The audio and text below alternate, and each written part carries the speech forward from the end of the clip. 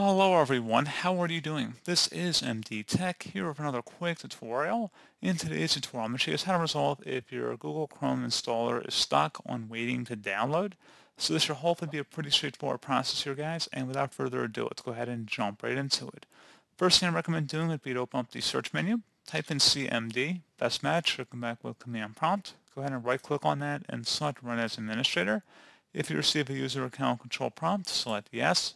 And now into this elevated command line window, type in netsh space winsock, winsock, space reset, again exactly how you see it on my screen. So again, netsh space winsock space reset, hit enter. Should say successfully reset the winsock catalog. You must restart the computer in order to complete the reset. Now you want to type in ipconfig space /flush DNS.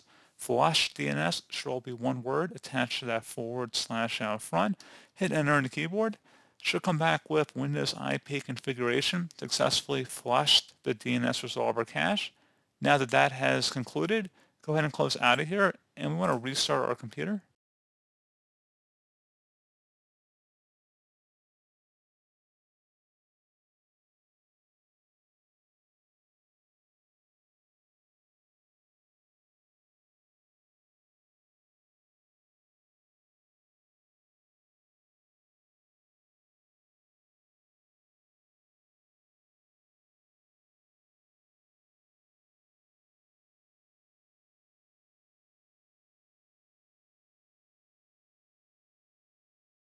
And then hopefully at this point you should be good to go, guys.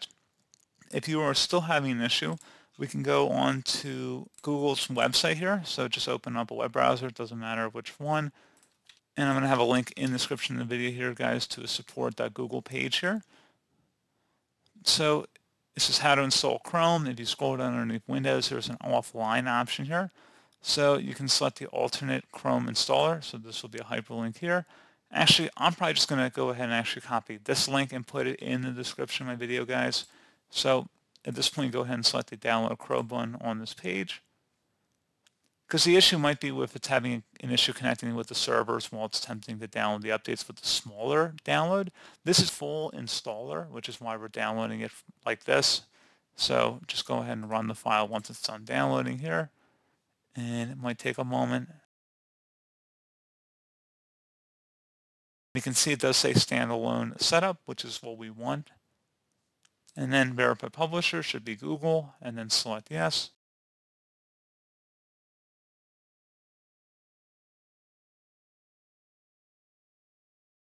You can close out of any other programs you have open. Looks like I opened up this installer a few times here.